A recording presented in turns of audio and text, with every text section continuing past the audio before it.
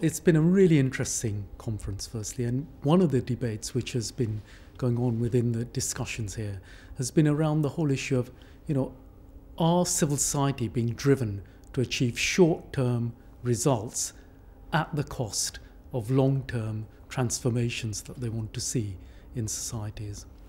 And my response to that is actually, we're in an era when results really matter.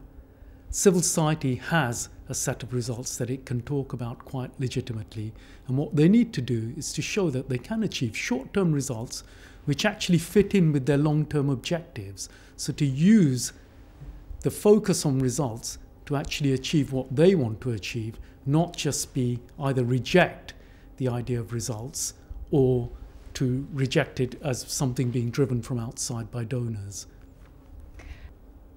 There are huge challenges facing the globe at the moment, too numerous to mention. How do you think civil society will rise to the challenge of responding to those pressures?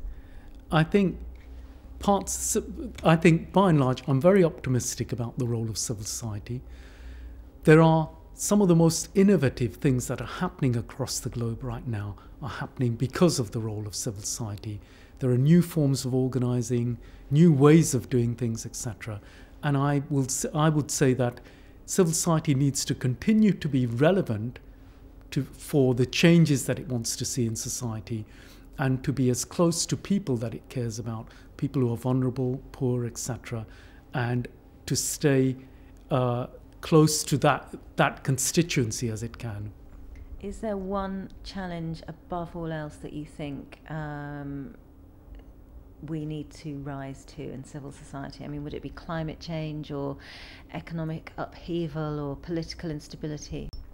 I think there are slightly different challenges across the globe, but what we do know is that the economic crisis that we are seeing in parts of Western Europe and the West at the moment is actually going to impact on everybody across the globe.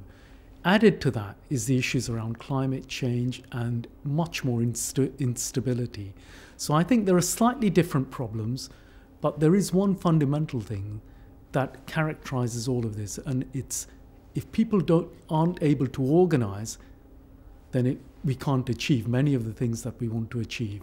So try and preserve the space for people to organize, to have a voice, and to actually hold leaders and institutions to account.